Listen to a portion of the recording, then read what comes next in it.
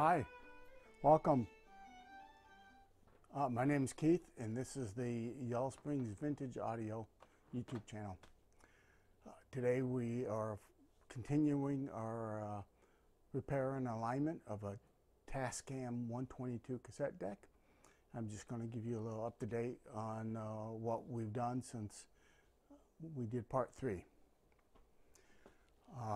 If you remember, in part 3, we had found a bad cable that ran from the playback head to the circuit card. This was the cable. It was open. I tried to fix it, and I couldn't repair the cable, so I had to replace it, and I couldn't find the exact cable. So what I ended up doing was replacing both the left and the right channel playback cables. These are the new cables. You can see that they are thicker and stiffer than the old cables, but I did manage to fit them in there, and they are securely attached to the tape transport system, and there's enough slack so that the head can move up and down without any problem at all. So that's the big repair. And the music you heard during the opening screen was, in fact, being played off this cassette deck. So it does sound good.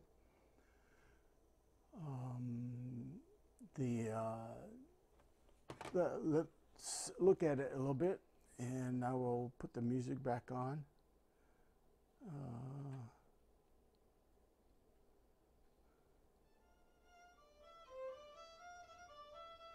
Now you can see that the needles are moving,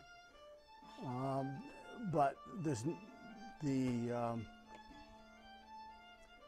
needles are moving, but there's no lights in the meter, so that's a problem that's got to get fixed. But I'll wait and do that when I'm done with everything else, because I'll have to take the face off, and the light bulbs in here are just gone.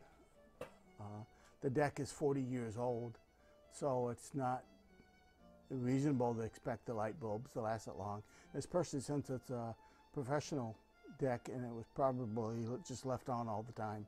So the light bulbs just burned out, and since they are actually physically in the meter, what I will probably do is put some LEDs on the outside up underneath the meter that will shine up so you can see the needles move better. These meters both have a little peak LED light, and those lights do work. It's just the incandescent bulb, the little tiny incandescent bulb that was designed to light the meter, that is bad. So the next step from here is to check all the mechanical alignment, make sure that the motor is turning at the correct speed, and that it's not fluctuating, either rapid fluctuations or long-term fluctuations, called wow and flutter. And make sure that everything is engaging properly, that the head is moving up against the tape correctly, that the pinch roll is pushing the tape against the capstan and is moving the tape along. Also, that in the fast forward mode and the rewind mode, that the reel spin at the correct amount of torque, not too much, not too little. To make sure you don't want to stretch the tape, you don't want to break the tape, but you also want to move enough to be able to pull the tape through the cassette mechanism. All those things checked out. So the next thing that we have to do is align the head, and we will cover that in the next video.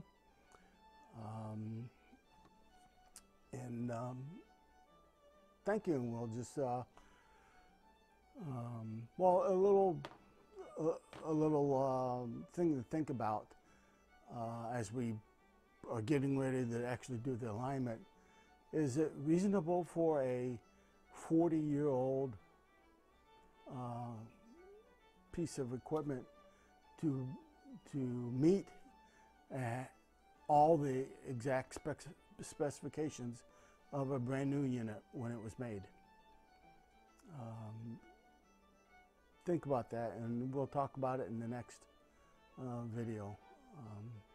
Is it realistic or is it not realistic to expect this unit to be able to be adjusted to exactly match all the specs that it had when it first came out of the factory 40 years ago? So anyway, thank you, and we'll see you in the next video. And if this is the type of content you like, then hit the like button, subscribe to the channel, hit the bell to be reminded when there's a new video, and thank you. And remember, the best way to keep your vintage audio equipment working is to use it regularly.